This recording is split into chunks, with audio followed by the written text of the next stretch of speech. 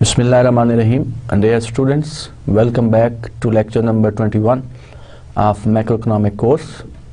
पहले की तरह चंद मिनट के लिए हम पिछले लेक्चर पे बात करेंगे and try to revise what we have learned in the previous class, and then we move forward for today's lecture. So पिछले लेक्चर पे हमने बात की थी, we talked about the business cycle.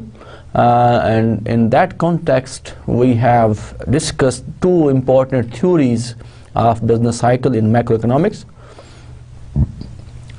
First theory that we talked about under business cycle was the real business cycle theory, and then the second we have discussed the new Keynesian economics theory about business cycles.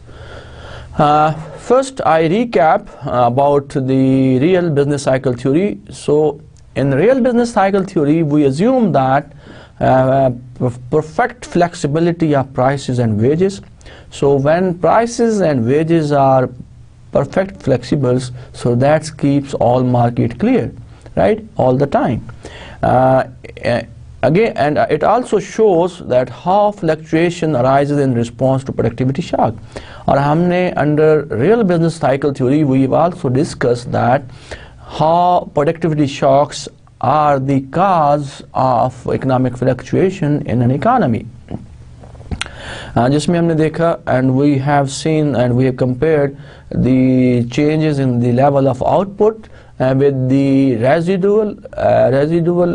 solo residual, which we consider as a technology. So whenever there is a shock in technology or spread shock in productivity, this will bring a shock or change in the output, right? So we concluded that the fluctuation economic fluctuation in the economy are optimal response of the shocks in the economy, or the productivity shocks in the economy. So whenever there are productivity shocks, whether in terms of aggregate demand, aggregate supply, or any other productivity shock like in form of technology, employment, this will bring economic fluctuations. So according to real business cycle theory जो हमने सीखा, we have learned that according to this theory, productivity shock are the main causes of economic fluctuation in a country or in an economy.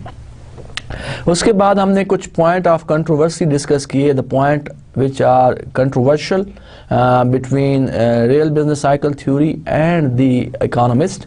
First was the intertemporal substitution of labor. So labor can be intertemporally substituted. In that case, supply will be adjusted accordingly to cover or to recover from the output gap or from the output or productivity shocks. Similarly, technology, we have also seen that according to real business cycle theory, technology is the cause of economic fluctuations. So whenever there are technology shocks, of course, there will be economic fluctuations. उसके बाद हमने बात की in RBC theory, we talked about the neutrality of money. But there are critics, there are arguments against that who says that money is not neutral even in the short run, right? So whenever there are economic fluctuations, money start working and then the economy come back to its equilibrium. And then we talked about, as in RBC is the other point of controversial between the RBC theory and the other group of economists. According to RBC theory, we have learned that prices and wages are flexible. According to that flexibility of prices and wages, markets are in equilibrium. But the critic says that, the other group of economists says that prices and wages are not flexible even in the short run and in the long run, right? So prices are sticky, and we have discussed the stickiness of prices. There are many reasons of stickiness of prices, and because of those reasons we concluded that the critic says that the prices are sticky in the short run. The second thing that we have discussed in this business cycle theories, it is the new Keynesian economics. New Keynesian economist accepts the traditional model of aggregate demand and aggregate supply, and they attempts to explain the stickiness of prices and wages with microeconomic analysis, including menu cost, coordination failures, staggering of wages and prices. So they say that, new Keynesian economists say that prices are sticky, prices are constant in the short run, and they believe on the traditional theory of aggregate demand and aggregate supply. So according to this group of economists, they say that whenever there are economic fluctuations, whenever there are disturbances in the economies, we can recover those, or that can be taken care of with the help of aggregate demand and aggregate supply. Now we'll come to today's lecture. So we are going to start a new topics under macroeconomics, which is the consumption. Consumption, जैसा कि आपको मालूम है कि when we talk about consumption, so फौरन हमारे ज़हन में आता है कि this is the concept, this is the scope of microeconomics.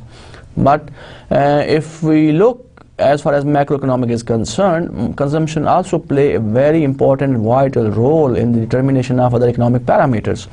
जैसा कि हमने शुरू में पढ़ा कि we have a national income identity, and where we have seen that y is equal to c plus I plus g plus nx. So consumption is a part of basically the national income identity, and it play a very significant and important role in macroeconomics. So we need to study consumptions also in macroeconomics, not only in microeconomics.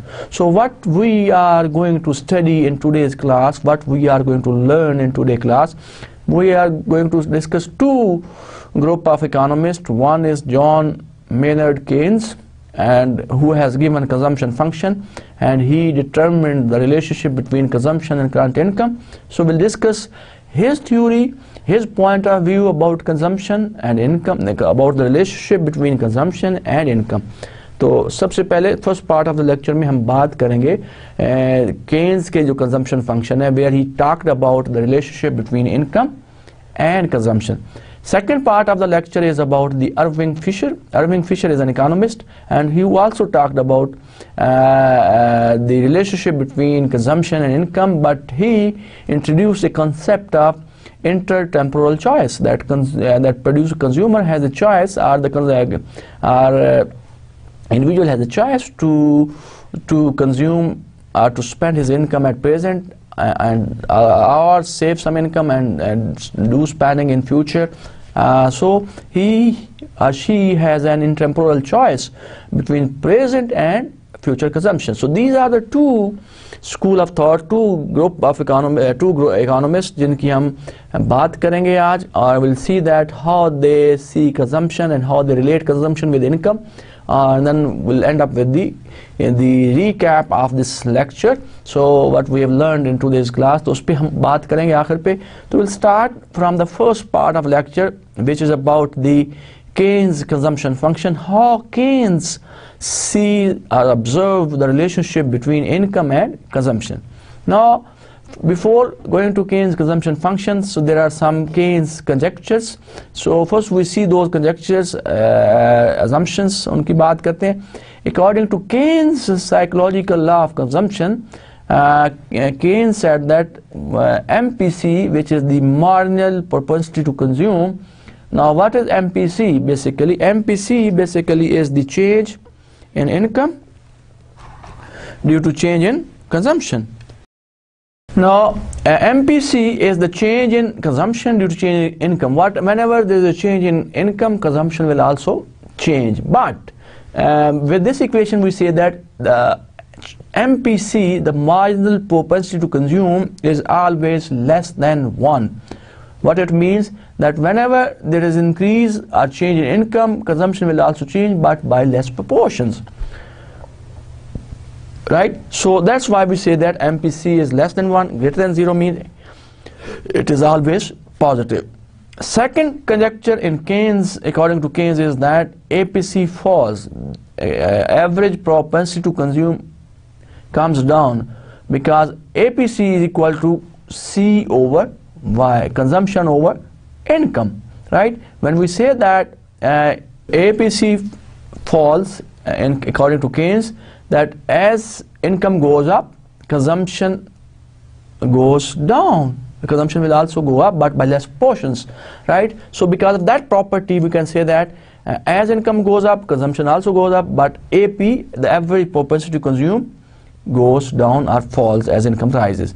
The third conjecture in case of Keynes economist is that income is the main determinant of consumption. So according to Keynes, John Keynes, the income is the major determinants of consumption. So there are three basically conjectures in Keynes model consumption function. One, that MPC lies between 0 and 1.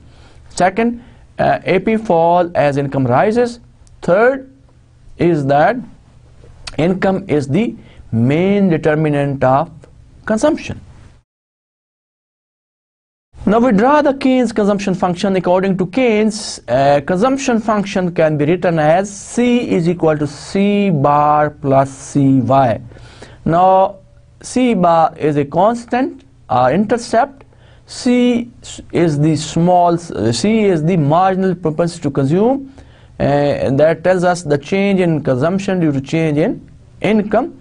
Now we can draw this Keynes consumption function. On y-axis we are measuring consumption, on x-axis we are taking income. Now you see that we have started consumption function from different from 0. Why? Because whenever there is no income, there is some consumptions, right? So but if you see that income line is going up, is positively sloped, what this tells us, what this shows, that this tells us that there is a positive direct relationship between consumption and income. When income goes up, consumption will also go up, right? So, but of course, according to Keynes, the change in consumption will be less than the change in income, and this is what we call Keynes psychological law of consumption. Because जब income में इजाफा होता है, सारी का सारी income खर्च नहीं की जाती, उसका कुछ प्रपोर्शन, कुछ हिस्सा सेव कर लिया जाता है for future investment, for future consumption, for future investment, right? So the slope of this curve is the change in consumption due to change in income. So whenever, like if we talk about this, and this is the change in income, this is change in consumption. So if you divide by this C over 1, so you can see that you get the marginal propensity to consume. So this is the Keynes consumption function, and that consumption function is derived from the properties or the conjectures that we just discussed in the first slide. Now MPC always lies between 0 and 1, and that average propensity to consume falls. How average propensity to consume fall? If income goes up, consumption will go, consumption will also go up, but by less proportion. तो जब C जो numerator है उसमें इजाफा होगा लेकिन कम, as compare to Y denominator में ज़्यादा इजाफा होगा, तो ओवरऑल जो APC है वो क्या करेगी? फॉल कर जाएगी. This is known as the Keynes psychological law of consumption. Now continue with the Keynes consumption function. As income rises, we said that APC falls, consumers save a bigger fraction of their income. As we know that we have a Keynes consumption function which is C is equal to C bar plus CY. Now if we want to draw or calculate APC, we need to divide this equation by Y on both sides. So we get APC is equal to C over Y is equal to C bar over Y plus C. So this is the basically a average propensity to consume of Keynes consumption function. Now we would like to explain how AP falls with the rise in income. We'll see that on y-axis we are measuring consumption, on x-axis we are measuring income.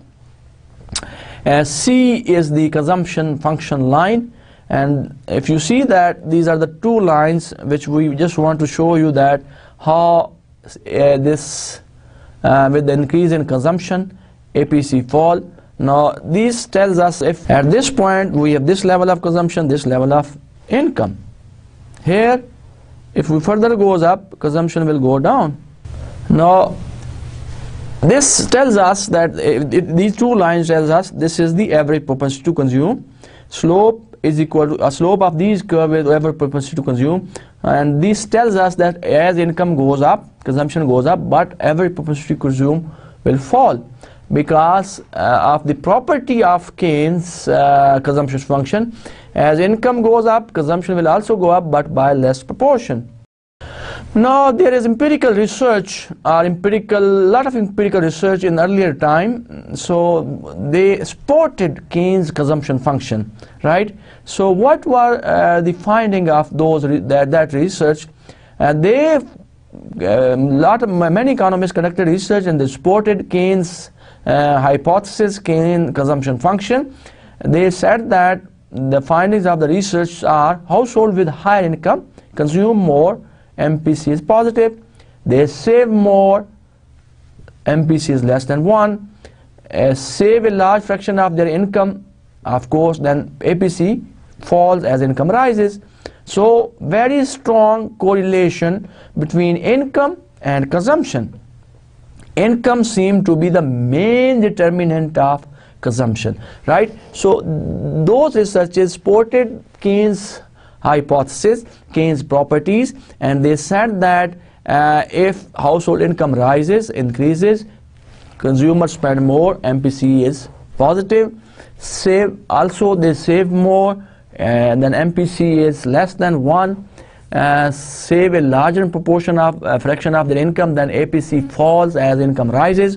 So they found that, those researchers found that there is a very strong correlation that exists between income and consumption, and they concluded that, they said that income is the main determinant of consumption. Income is the main source of changes in consumption. Now what are the problems with Keynes' consumption function? क्या मसाइल हैं, क्या issues हैं that need to be discussed, जो कि controversial हैं between Keynes and other economists? Based on Keynes' consumption function, economists predicted that C would grow more slowly than Y over time. Based on Keynes' consumption function, economists predicted that C would grow more slowly than Y over time. This prediction did not come true. As income grew, APC did not fall and C grew just as fast. Keynes ये कहता है कि जब income में इजाफा होता है, consumption भी बढ़ती है, लेकिन increase in consumption is less than as compared to increase in income. But this prediction, दो critics हैं, दो against हैं, the problem है, जो controversial issue है, is that this prediction did not come true. As income rises and income grew, the APC did not fall and C grew just as fast. So Simon Kuznets is an economist who showed that C over Y is a constant or remains stable in the long run. And he proved this relationship with the help of using a time series data. So by using data for many years, he said that he proved that with research that over the time, as income goes up, C also goes up, and APC did not fall, it remains stable in the long run, right? This is a problem in Keynes' consumption function, which is highlighted, pointed out by Keynes, Simon Kuznets, and Simon Kuznets has done his research and he proved by using an empirical data, time series data, he proved that C over Y, APC, average propensity to consume, remains stable, remain constant over the time period. This is known as consumption puzzle because Keynes is talking about, Keynes said that APC falls and there is a fall in average propensity to consume as income rises, but Simon Kuznets says that in the long run, in the long time period, APC does not fall, it remains stable, right? So we have two lines here. We have the Keynes consumption function, which is in blue line, consumption function from cross-sectional data.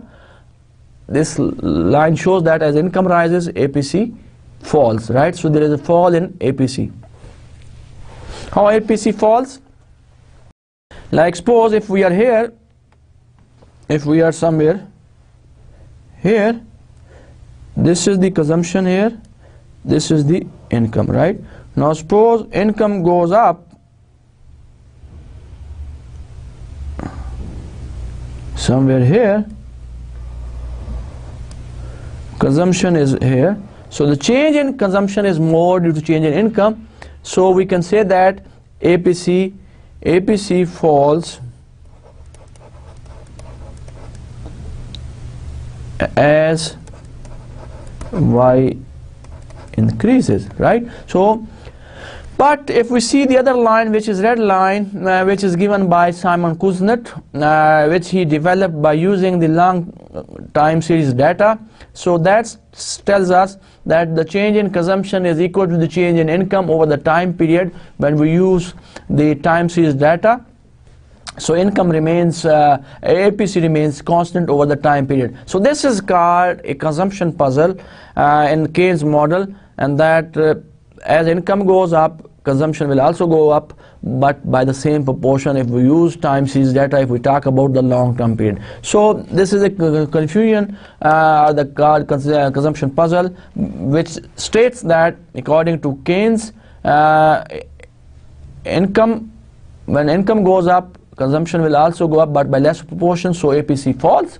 But as far as Simon Kuznets is concerned, he said that as income goes up, consumption go up by the same proportions in the long run, and APC remains stable over the long time period. Now we'll come to the second part of the lecture, which is about the Irving Fisher and intertemporal choice. He basically talked about that consumer or individual has a choice to spend his income at present consumption, for present consumption, or use it for the future. So he or she has a temporal choice between the two time period consumptions, right? So the basis for much subsequent work on consumption function, basically जितना भी काम हुआ है, research हुई है, so they basically consider this intertemporal choice. They see how consumers, how individuals basically spend their income between present and future consumptions. Fisher assumes that consumer is forward-looking and chooses consumption for the present and for the future to maximize lifetime satisfaction. So he is a very clever, he is a forward-looking consumer, and he chooses that consumption for the present and future, which maximizes lifetime satisfaction, right? So he distribute the income between present and future consumptions. Consumer choice are subject to an intertemporal budget constraint. Of course, that choice depends on the budget constraint, and that budget constraint is known as the intertemporal budget constraint, a measure of total resources available for present and future consumption. So which is basically the measure which tells us how much resources are available for the consumer for present and future consumptions. The basis of two period models are, so the basic assumptions are the basic factors of the two time period models are: number one, we have period 1, which is called the present. We have period 2, which we call the future. Notation that we are going to use to explain this two time period model given by Irving Fisher: Y1 is the income in period 1, Y2 is the income in period 2, C1 is the consumption in period 1, C2 is the consumption in period 2, and as we know that saving is the difference between income and consumption. S is equal to Y1 minus C1 is the savings in period 1. S is always less than 0 if the consumer borrows in period 1. So अगर consumer की जो income है consumption से less है period 1 में, तो उसकी जो saving है that would be negative, that would be less than 0, because the consumer is net borrower, or he is borrowing money or income to finance, to meet his expenses, for his consumption. He borrow income from money for consumption, right? So S will be negative if consumers borrows in period 1. So these are the notations that we are going to use to explain the 2 time period model of consumptions. Now dividing the intertemporal budget constraints. So period 2 budget constraint is equal to, how we can write the budget constraints of period 2. Period 2 is equal to consumption C2 is equal to Y2 plus 1 plus RS. Now the consumption in period 2 depends on the level of income in period 2, which is Y2. 1 plus R is the rate of interest that he or she will earn on if he saves money in period 1, right? So 1 plus RS is the interest rate on savings which he has saved from period 1 income. Now if we just substitute the value of S here, Y2 plus 1 plus R into Y1 minus C1. Now if we just simplify these equations, what we get? Rearranging to put C terms on one side and Y terms on other side. तो क्या करेंगे? If you see that 1 plus R and Y1 minus C1, so it has 2 components. So one component is 1 plus R. First we just simplify this equation.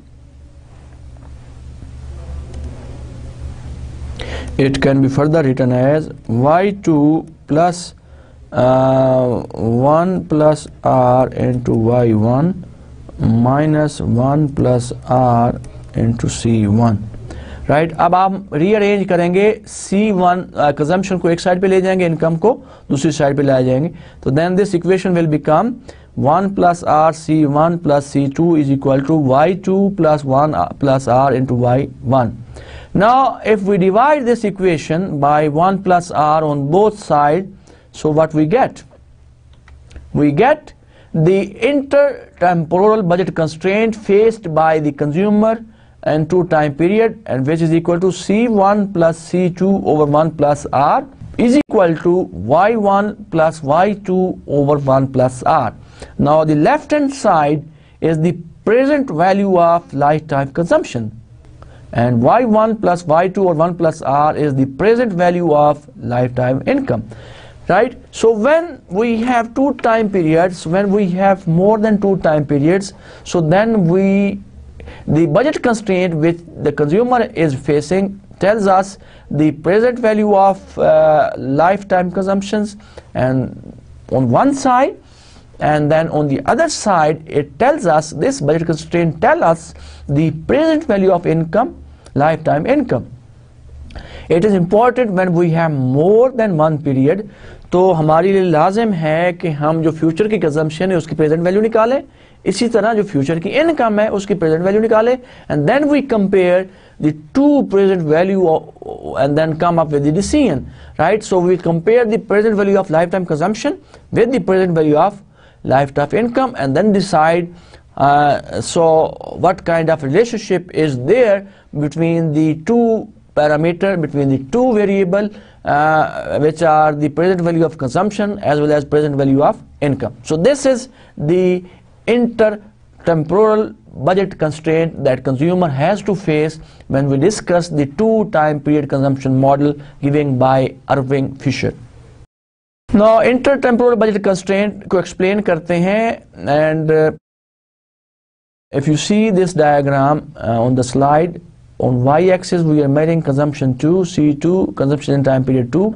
On x-axis we are measuring consumption in period 1. We have a budget constraint, budget line, straight line, and then the consumption is equal to income. Both depends on both periods. If we take a point like, say, this point A somewhere here, consumption is equal to income in both periods.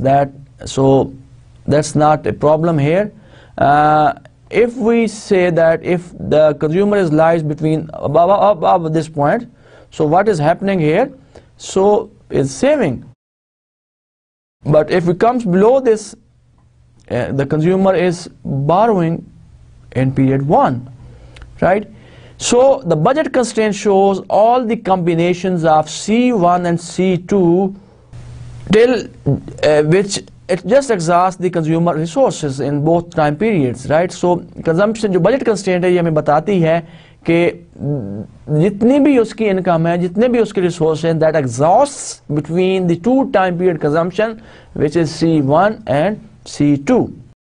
Y1 plus Y2 over 1 plus R is the income in period 1. 1 plus R Y1 plus Y2 is the level of income in period 2. The slope of budget constraint is that C1 plus C2 over 1 plus R is equal to Y1 plus Y2 over 1 plus R. So this is the budget constraint, this is the line. अगर आपने देखा होगा, if you remember, जो आपने micro economics का course पढ़ा है उसमें क्या पढ़ा है आपने कि हमारे पास एक बजट कंस्ट्रेंट जो इंडिविजुअल कंज्यूमर फेस करता है, and consumer has to spend while remaining on the budget constraint, and below the budget constraint he cannot go above the budget constraint. If he go above the budget constraint, he or she has to borrow resources from other sources. Now the slope of budget constraint lines equal. In this slide, we are basic objective of this slide is to tell you what is the slope of budget constraint. The slope of budget constraint or the budget line equals is equal minus 1 plus R, right? So the interest rate, the negative interest, why negative? Because it's coming down. If consumption in time period 1 goes up, consumption in time period 2 goes down. So negative sign and the rate of interest 1 plus R is the slope of budget line. Now in order to determine the optimal combination or optimal consumption in time period 1 and 2, we need to draw the consumer preferences. We need to see what are the consumer preferences. As we have seen in the microeconomics, here macroeconomics may be, according to Irving Fisher, we need to determine what are the consumer preferences, what he wants, what he prefers. So as you know that if we are interested to explain the consumer preferences, we need to discuss the indifference curve.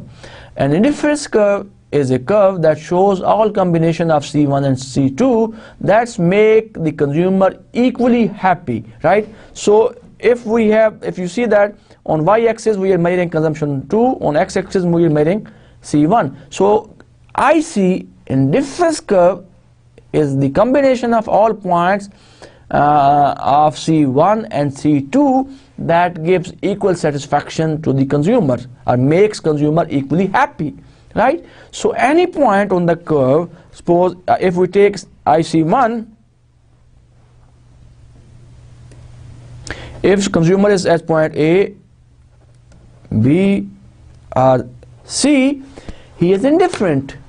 He is just substitute whether he consumer is at point A, B or C, he is indifferent among all these consumption bundles, because he is just when he is moving from A to B, B to C, he is just substituting consumption C2 for C1. He is consuming more in time period 1, less in time period 2, but that gives him or her equal level of satisfaction. He remains equally happy at all these points, whether he is at point A or B or C. So he remains equally happy by remaining on any combination. But as he moves as he moves from the lower indifference curve to the higher indifference curve, he will get higher satisfaction. He will be more happy to be on higher indifference curve, because each point on higher indifference curve give more consumption or give higher level of consumption for both periods, like C1 and C2, right? So higher indifference curves are preferred or represent high level of happiness for the consumer, right? So what we can say that, what we can conclude that if the consumer remains on the same indifference curve, he will remain indifferent between any bundle of consumptions. But if he moves between the curves, then he will be more happy on the higher indifference curve and less happy on the lower indifference curve, where he will be getting less of consumption in both time periods. So consumer preferences are very, very important if we want to determine the optimal level of satisfaction, optimal level of happiness of the consumer in the two time period. We need to discuss the consumer preferences. What are the consumer preferences? How he prefers between different consumption combinations of two time periods. Now, after discussing this consumer preferences and consumer budget constraint, which is the intertemporal budget constraint, if we combine these two, indifference curve and budget constraint, in one diagram, we can determine the optimal combination of C1 and C2, which gives the maximum or the optimal satisfaction, optimal level of happiness to the consumer. And we'll do it in the next slide. Before the optimal, I would like to discuss the slope of indifference curve. If you remember the slope of indifference curve, when we talked about, when you've learned in macroeconomics, is the minor rate of substitution. Again here, when we are considering the combination of two consumption in two time periods, C1 and C2, the slope of IC is again the minor rate of substitution.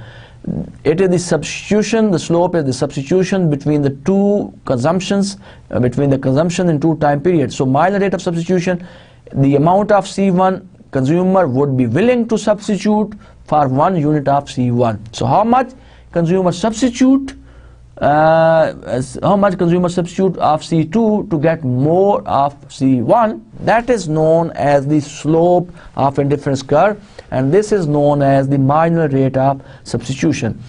And the slope of indifference curve at any point equals the minor rate of substitution at that point. If you see that, we are taking 2 points here on the indifference curve. One,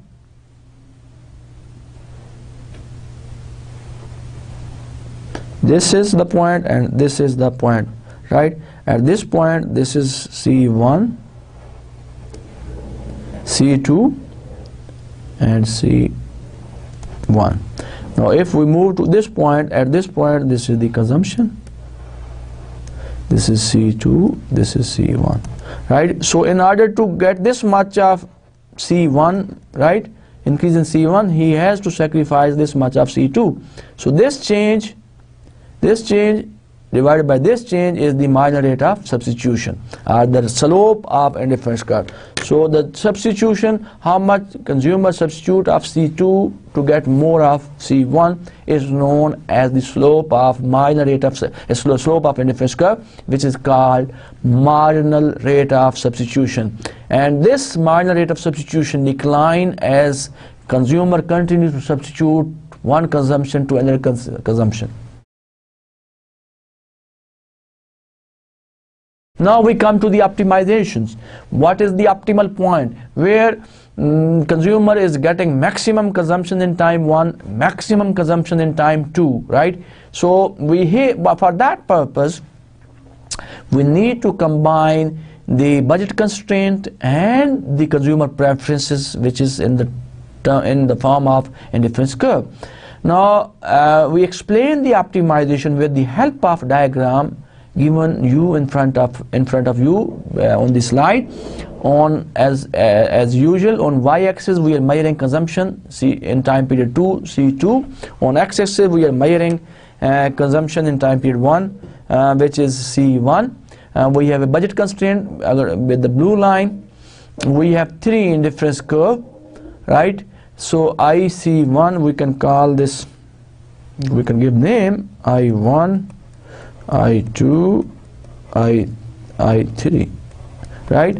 So I2 is, which is in red color, is tangent to the intertemporal budget line at O, right? So this is the point where they give us the combination of C, this is C2, and here this is C1.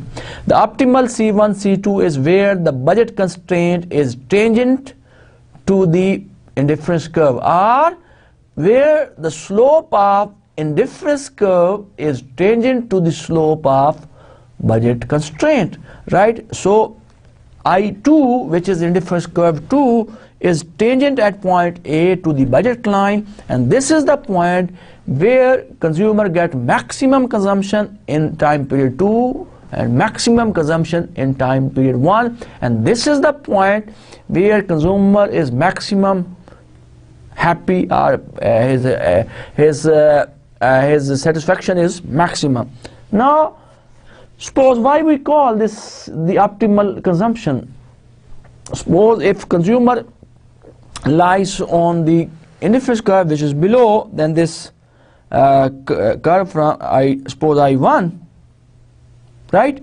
Now I1, at this point we have this much of C1, this much of C2, but since this curve is below than the budget constraint, so we can say that there is still capacity, or the consumer has still resources, there are more resources available with the consumer, he can move to the higher level, right? So since the curve is below than the budget constraint, so that's why we cannot say that this is the optimal combination of C1 and C2.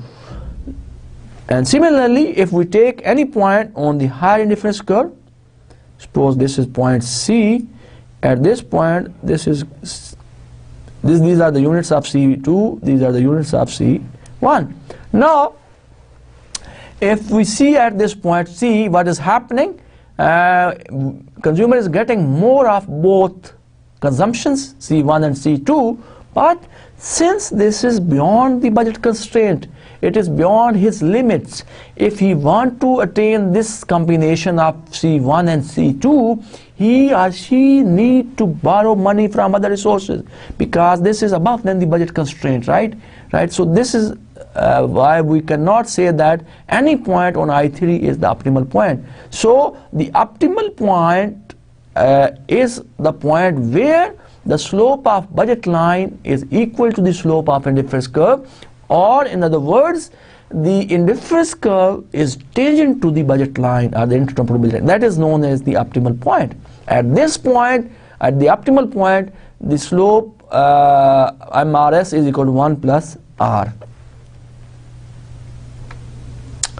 Now we'll see that whenever there is a change in income, how consumption responds to change in income in both time period. Now suppose an increase in income from Y1 to Y2, what will happen? There will be a parallel shift in the budget line, right? जब income में इजाफा होगा तो budget line में parallel shift आ जाएगी. So we see that how this affects the consumption, how this change in income affects the change in consumption. With the help of diagram in front of you, on y-axis we are measuring C2, on x-axis we are measuring consumption C1, and we have blue line, budget line, original budget line, on the original indifference curve. Consumer is at equilibrium at point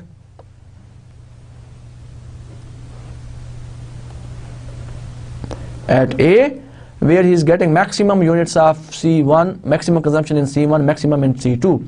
Now if budget line with the increase in income, as we said that if there is a change in level of income from Y1 to Y2, there will be a parallel shift in the budget line, right? So where the consumer moves to a new equilibrium, suppose point B, where he is getting more of consumptions in both time period, in time period 1 and time period 2. So what we can say that, so provided they are both normal, if both goods are normals, then we can say that with the increase in income, with the change in income, the consumption of both goods C1 and C2 will increase, regardless of whether the income increase occur in period 1 or in period 2. So whether it goes up in period 1 or in 2, there will be change in consumption in both time periods, which is C1 and C2, but considered or provided the condition is that the goods should be normal. Now here we would like to compare the two economists, the consumption function given by two economists, which are Keynes and Irving Fisher. Now Keynes said that current consumption is the main determinant of income, that consumption depends on current income of the consumer, right?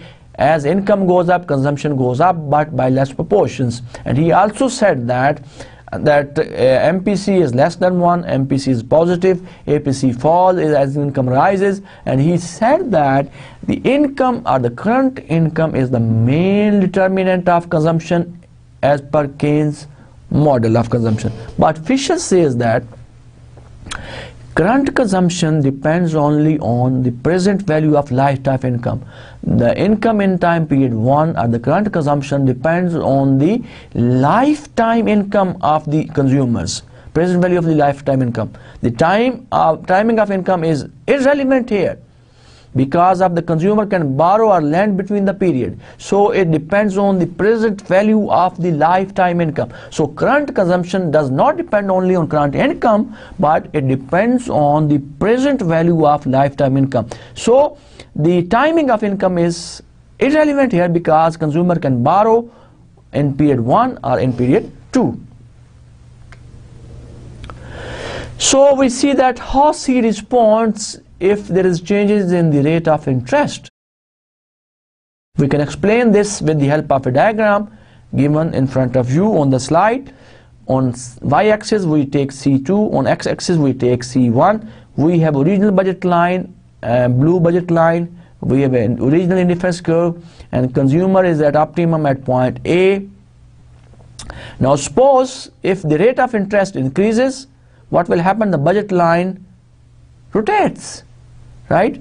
So then now consumer move to so we have a new budget line with red color, and the consumer is at optimum point at point B, where he is getting more consumption in time period 2, less consumption in time period 1. So as depicted in the diagram, we can see that C1 falls and C2 rises. However, it could turn out differently. It could be differently, because it depends on the type of good, type of consumption of the consumer. Because if it is normal good, then of course C1 falls, C2 rises. But if it is inferior or some other product, so then of course the result could be different. Now how C responds to change in R? Here we need to discuss two important effects that can we come across by changing in R, and then how a change in R respond to change in C. Income effect.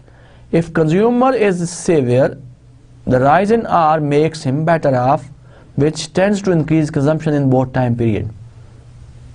That is the income effect. If consumer is saver, the rise in R makes him better off. So अगर consumer जो है income को save करना जानता है, he is an income saver, what will happen? Consumer is a saver, so then what will happen? A rise in R makes the consumer better off in both time periods, which tend to increase consumption in both time periods, C1 and C2. Now there is a substitution effect also. The rise in R increase the opportunity cost of current consumptions. अगर rate of interest बढ़ता है तो उसकी जो opportunity cost है, अगर वो ज़्यादा खर्च करना चाहे, प्रेजेंट कंजम्पशन ज़्यादा बढ़ाना चाहे, मौजूदा हालात में ज़्यादा खर्च करना चाहे, और रेट ऑफ इंटरेस्ट के बढ़ने से उसकी जो अपॉर्चुनिटी कॉस्ट है वो क्या होगी? बढ़ जाएगी. अगर वही अमाउंट फ्यूचर के लिए वो सेव करे जहाँ पे उसको ज़्यादा रेट ऑफ इंटरेस्ट मिल रहा है, तो उसकी कंजम्पशन ज़्यादा होगी, right? So with the increase in interest rate, the opportunity cost of current consumption is higher, which tends to reduce C and increase in consumption time period 2. So there are two effects whenever there is change in the rate of interest. There are two effects. One is the income effect, the other is substitution effect. Now with increase in car, if a consumer is saver, so then of course it makes him better off in both time periods. Consumption in time period 1 will also go up, consumption period in time 2 will also go up. But there is also substitution effect. The rise in R raises and increases the opportunity cost of consumption in time period 1, C1, right? So if the opportunity cost of consumption will go up, which tends to reduce in consumption 1, and consumer would like to save more for future consumption, and the consumption in time period 2, C2, will go up. So both effects, C2, whether C1 rises or falls, depends on the relative size of income and substitution effects. So what we have seen that, what we observed that C2 has increased in both cases, but C1 rises or falls depends on whether depends on the size of the income and substitution effects. How much is the size of income effect, how much is the change in income, how much is the change in substitution between the two time period, right? So it depends on the relative size of income and substitution effect, and then that size tells us how much will be C1. Constraint on borrowing. In Fisher theory, the timing of income is irrelevant. Fisher ये कहता है कि timing is not important because the consumer can borrow and lend across the periods. So, for example, if consumer learns that her future income will increase, so she can spread the extra consumption over both periods by borrowing in the current period. If consumer को पता है कि उसकी जो future income है वो बढ़ जाएगी, तो what she can do that, she can spread. तो जब उसको पता है कि फ्यूचर में उसके पैसे ज़्यादा आ जाएंगे, इनकम बढ़ेगी, तो वो क्या करेगा, extra consumption over both period by borrowing in the current period. तो करंट में अगर उसकी इनकम कम भी है तो उसमें भी वो कंजम्पशन बढ़ा देगा, क्योंकि उसको पता है कि फ्यूचर में उसकी इनकम बढ़ने जा रही है, जिसको वो कंजम्पशन जो अभी करंट बढ़ाएगा तो उसको वो उसके साथ कंपनसेट कर सकता है. However, if consumer faces borrowing constraint, अगर कंज्यूमर कंस्ट्रेंट है, बोरो नहीं कर सकता, लिक्विडिटी प्रेफरेंस कंस्ट्रेंट है, so then she may not be able to increase current consumptions and her consumption may behaves as Keynesian theory even though she is rational and forward looking consumer. तो then his consumption will be according to Keynesian theory even though he is forward and rational consumer. Constraint on borrowing. We explain this constraint of borrowing with the help of diagram given in front of you. We have a consumption on in time period 2 on y-axis. On x-axis we in Mary C1 we have a budget constraint line with no borrowing constraint. So this is a line which is straight line. Here there is no constraint on the consumer of borrowing, right? Now this is the budget constraint which we have constraint on consumer as a borrowing constraint. The budget line with the borrowing constraint is this one. Now the borrowing constraint takes the form C1 is less than or equal to Y1. Now where consumer will be at optimum if we have borrowing constraint budget line which is not binding. So we have two possible one, if consumer is on this portion of budget constraint, like suppose consumer is at point, let's call, if consumer is on this portion of budget constraint and is at equilibrium here, the borrowing constraint is not binding of the consumer, then optimal C1 is less than Y1. This C1 is less than Y1. But if consumer is on the consumer borrowing is constraint is binding, so then this is the portion of income, and if he is at point E, he would like to prefer on point D. The optimal choice of the consumer is point D, but since the consumer cannot borrow, the best can do is at point E, right? So this is point is on the budget constraint, which is binding budget constraint, but the optimal choice for the consumer will be point D. Why optimal choice is D? Because this is the point on higher indifference curve, right? So if consumer is a point on higher indifference curve, he will be getting more consumption in time period 1, right? So but the choice with the consumer is only to be at point E. So we have discussed two theories of consumption functions, two model of consumption function, that is the Keynes model of consumption function, and the other model is the Irving Fisher model. So this was all about today's class. I just revise what we have learned in today's class and summarize and then finish today's lecture. In the first part of the lecture, we discussed Keynesian consumption function theory. We started Keynes consumption function with his conjectures of Keynes model, and we discussed three possible things. We said that Keynes conjectures are that MPC lies between 0 and 1, that the slope of consumption function, which is marginal propensity to consume, is positive, right? Why MPC is positive? As income goes up, consumption will also go up, but by less proportion. So we can say that MPC is positive. Now, as the MPC is also less than 1, because the increase in consumption is less than increase in income, consumer is income saver, consumer save karta hai. If consumer is saver, of course, MPC is less than 1. Now APC falls as income rises. The second conjecture that we've discussed, that with the increase in income, consumption will also go up, because and APC falls because consumer would like to save more for his future consumptions. Current income, and the third conjecture was current income is the main determinant of consumption as far as Keynes economist is concerned. So Keynes ने जो consumption function दिया, Keynes said that consumption is a function of income, but the change in consumption is less due to change in income, because the consumer is a saver and he would like to save the income for future investment. So this Keynes consumption function is known as the Keynes psychological law of consumption.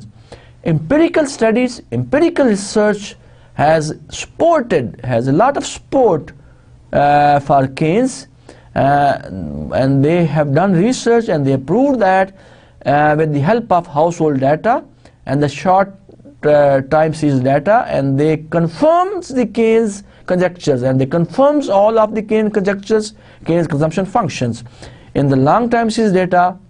But the puzzles which we have confronted is that in Keynes consumption function, that in the long time series data, APC does not fall, it remains stable. So Professor Simon Kuznets has done research by taking time series data, and he said that in the long time series data, if we analyze that data, APC does not fall as income rises, but it remains same in the long time period. So this is a puzzle in Keynes model जो हमने discuss की. Keynes ये कहता है कि APC fall करता है as income rises, but Simon Kuznets says that as income falls, increases, consumption also increases, and APC remains stable if we use the long time series data. Second, जो हमने consumption function discuss किया, consumption की theory discuss की, that was the Fisher theory of intertemporal choice, and between the consumption in two time periods, जहाँ पे हमने दो time periods की बात की. और यहाँ पे जब हम दो टाइम पीरियड्स की बात करते हैं, तो we talk about the present value of consumption and present value of life time income, और इसमें हमें we have discussed the budget constraint which is known as the intertemporal budget constraint faced by the consumers in two time periods, and the consumer indifference curve, where we have seen that consumer has an optimum level of satisfaction, optimal level of happiness at the point where the slope of budget line is tangent to the slope of indifference curve. Now Fisher theory of intertemporal choice says that consumer chooses current and future consumption to maximize lifetime satisfaction subject to an intertemporal budget constraint. So he will try to choose those combination of C1 and C2 that maximize lifetime satisfaction subject to the intertemporal budget constraint. Moreover, he also said that current consumption depends on lifetime income, not on current income. So the income which is earned by the consumer in life, in the whole life, if the whole life is 2 time period, then the income earned by consumer in 2 time periods. So current consumption depends on 2 time periods, depends on lifetime income, not current income. So provided consumer can borrow and save. Condition ये है कि अगर consumer बारो कर सकता है, consumer save कर सकता है, सो अर्विंग फिशर ये कहता है जो कंजम्पशन है डिपेंड करती है, करंट कंजम्पशन डिपेंड करती है life time income. So these are the 2 models of consumption, 2 theories of consumption function जो हमने आज डिस्कस की. अगली क्लास में हम 2 और मॉडल्स की बात करेंगे and will further continue with the consumption model. यहाँ पे जो आज हमने बात की, we talked about Keynes consumption function which is known as the Keynes psychological law of consumption. We also talked about the अर्विंग Fisher intertemporal choice, where he said that consumption is divided between the 2 time periods, and the consumer is optimum level where he gets maximum consumption in both time period, which depends on the lifetime income of the consumer, right? So when we were discussing Keynes consumption function, so we come up with the consumption puzzle. वो puzzle क्या थी कि Keynes ये कहता है कि income के बढ़ने के साथ एपीसी फॉल करता है. साइमन कुजनर ने ये रिसर्च की कि टाइम सीरीज डाटा लिया, लॉन्ग टर्म सीरीज डाटा लिया, और उसने ये कहा कि APC does not fall as income rises over the long time period, it remains same, it remains stable. उसके बाद हमने बात की अर्विन फिशर की, उसने बात की इंटरटेम्पोरल चॉइस की, इंटरटेम्पोरल बजट कंस्ट्रेंट की. उसने ये कहा कि current consumption does not depend only on current income, but it depends on the lifetime income, provided if the consumer can save, if the consumer can borrow money in the 2 time periods. This is all about today's class. I stop here my lecture today. Take care, good luck, God bless you, Allah Hafiz.